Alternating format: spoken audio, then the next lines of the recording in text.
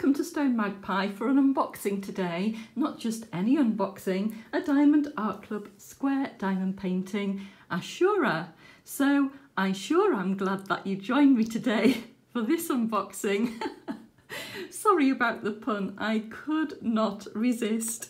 Let's get this one open straight away.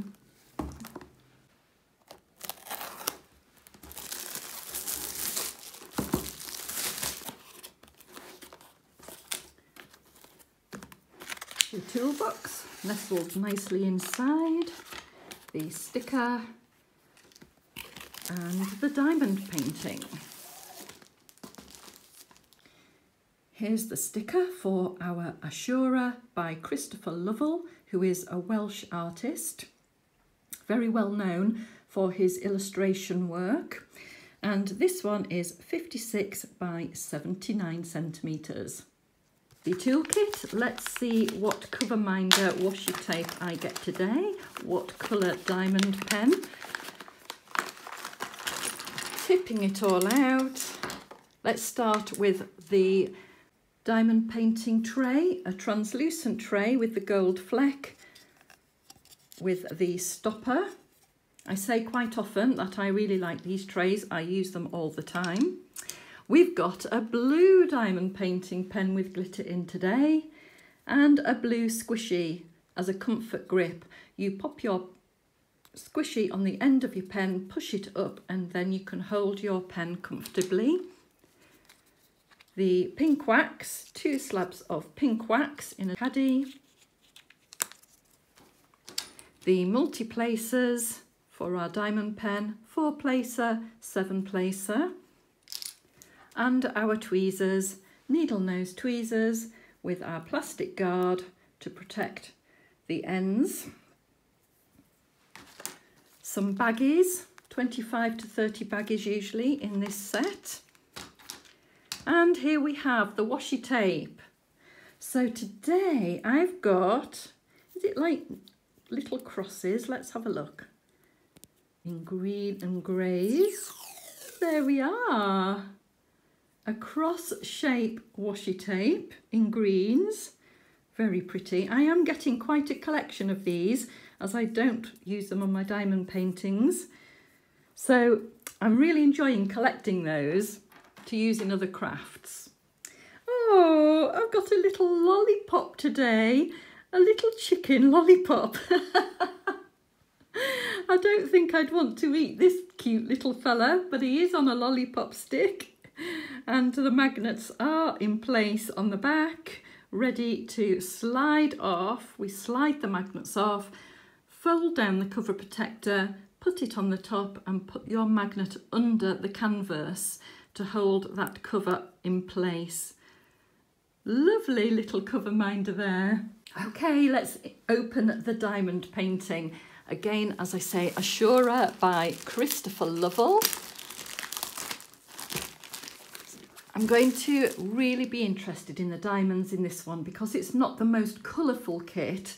It's all about the detail in this one.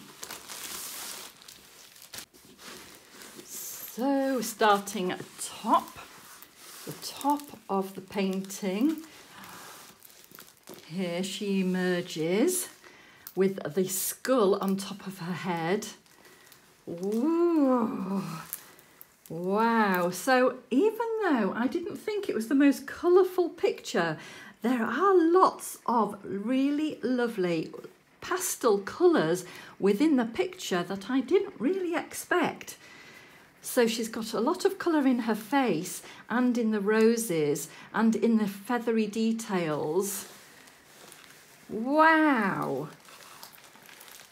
And then she's got colour down her arm and really throughout, and look at this lovely colour at the side here. Much more colour than I was expecting. I'm really happy with that. Now it does look quite crumpled at the moment. I'm going to loosely roll it the other way round, see if I can get it to lie flatter, but it probably will do so naturally as the video goes on anyway. So I've looked up the word Ashura because I didn't know anything about it.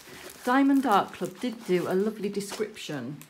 Stained with the blood of life and covered in its glory, hold the dark one in your palm and listen to its story.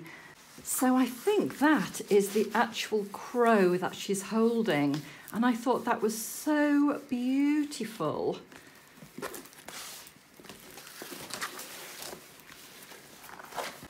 The Day of Ashura is a holy festival of mourning in Islam, dating back about 1,300 years following the death of the Prophet Muhammad. I don't know a lot about that, but I thought that was quite interesting as we see the imagery on this diamond painting. Right, let's see, can I get it all in? Pretty much actually, not too bad at all. When I unboxed the Friday deals and showed you which pictures I'd bought, I mentioned that her face reminded me a little bit of Angelina Jolie. But when I saw the rendered picture on Diamond Art Club, it loses that resemblance somewhat. So I was quite pleased. So let's have a look. We've got her holding the crow, which I think is what the Diamond Art Club rhyme in the description is all about. That's what that points to. She's got that lovely colour splash around her eye, as well as skulls and horns, roses and feathers to really soften the image somewhat. All on this background, which I presume is going to be either a cream or a grey. So we'll have a look at the diamonds in that, but you can see there's like a pattern. It's like an antiqued parchment type finish to the background. I think this here looks to me a little bit like a prayer mat. So I'm wondering if that is a nod to the Islamic festival of Ashura. And here it looks like that could be a little bit like a blood stain there. So it's a feminine image, but it's quite strong with really quite poignant imagery. So although it's quite a somber image, it's very, very beautiful. As we look at the diamonds, we will have some close-up views of the diamond painting as we go along. Let's focus in on some of that really strong detail and see how Diamond Art Club have rendered this one. Let's have a look at the diamonds. Firstly, our thank you leaflet, which I do show in case there's any new viewers to diamond painting, because we have got a scan code in here where you can see a step-by-step video. If you're a beginner, everything that you need to know will probably be in there. And also there is a VIP Facebook group, and I recommend that you find that group on Facebook, and you might get some tips and tricks from there as well as from this leaflet. So it's really handy to have. We get a sticker sheet with our pre-cut colour labels ready to kit up onto our storage boxes. We also get a large sticker, and as you can see, it's got the name of the kit, who the artist is, and when you start diamond painting and when you finish it, if you want to log this in a logbook. It also has the size and a really beautiful image of the diamond painting. This sticker I would suggest either using on a logbook or putting on the box if you're going to store it away. And we've come to the diamonds. The diamonds from Diamond Art Club have this sticker on so that if you store your canvas away from your diamonds, you will know which pack relates to which canvas. So that's always useful too. Oh, before we open this, I haven't showed you the legend. Jumping ahead, too excited to see these diamonds today. So this diamond painting does have 49 colours, and 2 of those are ABs. So we can see the symbols here. All the way down, we've got a mix of numbers, letters and symbols, and just look at these colours. Really pastel-y. Very, very gorgeous, and that's why I was really keen to see the diamonds. The legend includes the number order of the bags, the symbol, and then the DMC number down the side, which is really useful if you want to store your leftovers or if you do run out of diamonds. which honestly I've never had with Diamond Art Club yet. So that's what those numbers are for.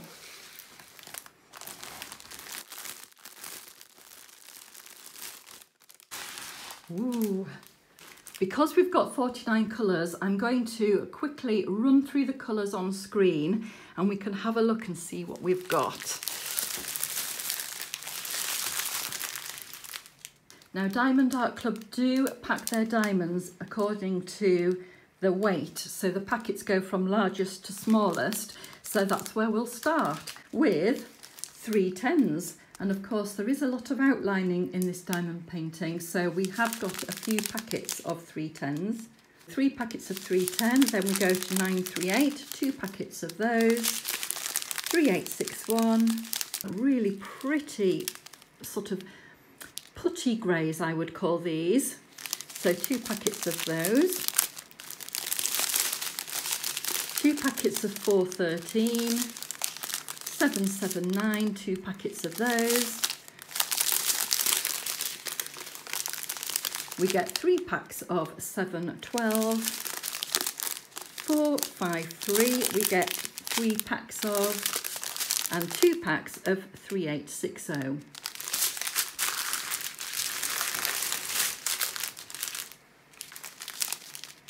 Sticking with these plaster putty type colours, 822, 3 packs, 452, 3799.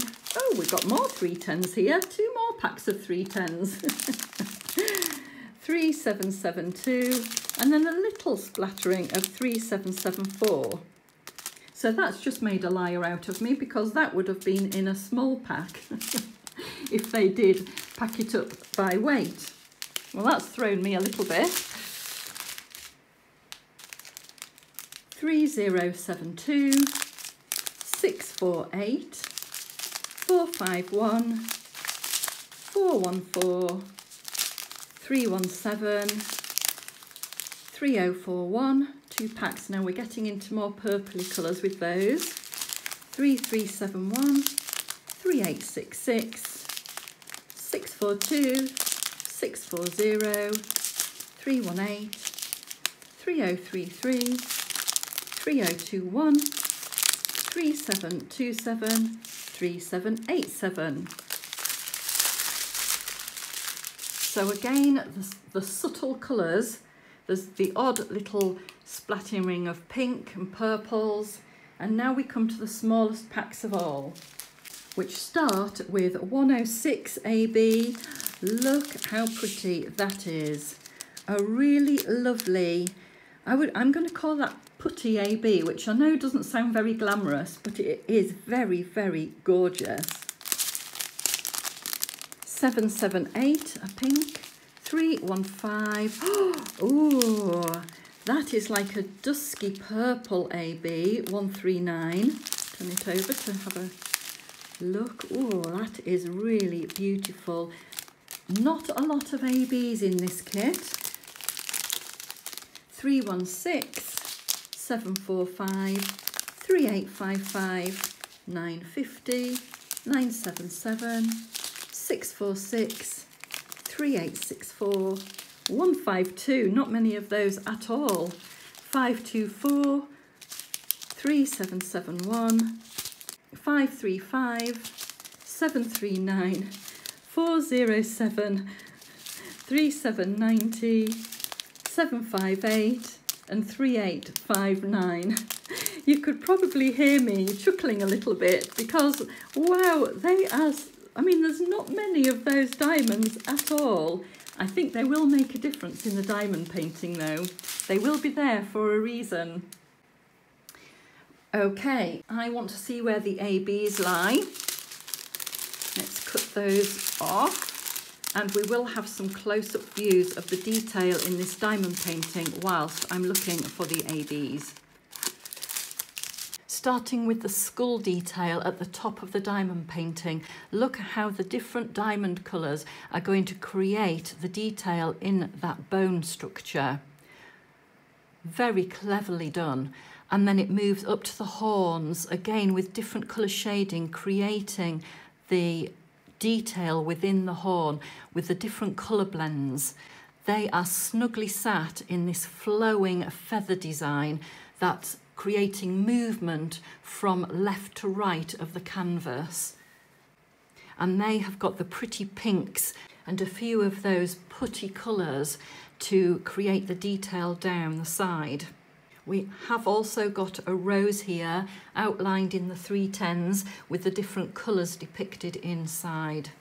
This one being a grey rose. We can see here there is a pink rose. As we move down the canvas, we'll see that more clearly.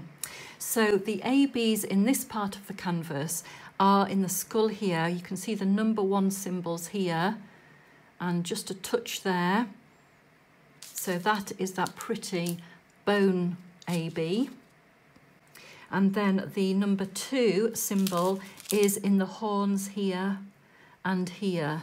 So we've got that lovely subtle antique purple colour sitting at the top of those horns. Focusing on her face details with all of the different colours, the colour splash where her eye is in the pinks and terracotta type colours, and then all of the different shading in her face details, again to create some contour. We've again got the roses, pink roses. There is a lot of 310s outlining the whole of this picture. You'll see here as well, all of those black with the white dot symbols are all the black 310s. On the crow, we've got again a lot of outlining to create that feathery feel with his feet in pink and his beak. Now that beak there, the number 1 symbol, is again our AB colour, and she has got a little touch of AB on her fingernails too, with some of that terracotta and pink colour on the tips of her fingers. His beak also has the number 2 symbol within it for the purpley AB2. On the right hand side of the picture, again we can see these roses in grey. I have noticed that there are number 2 symbols within both of those roses. However, there are no number 1s on this side at all. We can see the feather detail, again with that colour blend to create that feather detail, and her shoulder has the different colours in to create that contour. A lot of outlining again, and you can see here there's a bone sticking out. And if I move the canvas a little bit further down, you'll see a skeleton hand depicted there. I'm noticing details as I'm looking at the canvas closer, and there are number 1 ABs in that skeleton hand. Moving further down, we have our skull here. To me, he looks a very happy skull. It looks like he's smiling. And different bone details. And then we've got the staining around the outside of the frame. It feels like this picture is framed with those 310s, and then the background colour being the antique with this staining in the background. We also have a jawbone here at the bottom of that frame to finish that off with some ABs along the edge there. And here is the detail which I wondered whether was a prayer mat. It has got a pattern as if it's a folded up mat of some sort, with the different patterning going horizontal and vertical. I think if you like outlining in 310s, you're really going to love this kit, because there is a lot of outlining in it, and then quite confetti heavy in between all of that outlining. I would say probably her arm and her face detail is the most colour blocked area on the whole canvas. Even the background, as you can see with this design here, is lots of different symbols to create that effect. So here we've got her hand holding the crow, moving down to a bracelet detail here, and then to folds of like a silky robe that she's wearing. There's a skeleton hand here, again with some of these number 1 symbols in it. And that moves down to, it's like a scarf detail dropping down with a rose here and a little skull peeping out from behind that scarf, with that staining again in the background to create that antique-y old feel. And then we come down to the two small skulls here, which are threaded through. They're like little beads threaded through. And no ABs that I can see in this part of the diamond painting at all. Oh, there are some number 2s, I do apologise, on the bottom of that jawbone too. So a kit that for me is quite different in the way I think I'm going to approach this one. With all of the 310 outlining, I'm not sure that I would be going right to left in rows. I think I'm going to end up diamond painting it in different sections. For example, doing the skull and then the roses and the feathers. It'll be interesting to see how that develops when I actually diamond paint this kit. I'm really pleased with the subtle colour play as well. Rather than it being bright in your face, it's very, very subtle pastel colours, and I think it's going to be really stunning when it's finished, with very light touches of ABs. I do hope that you've enjoyed seeing around this kit along with me. If you have, please do a like, leave a comment. I always do love to hear what you're getting up to as well, what you're working on, what you've seen. All of the gossip, I love to hear about it. Please do hit subscribe, it is free of charge and it does keep you up to date with what I'm getting up to too. Take care everyone, do enjoy your own diamond painting and I hope to see you next time. Bye for now.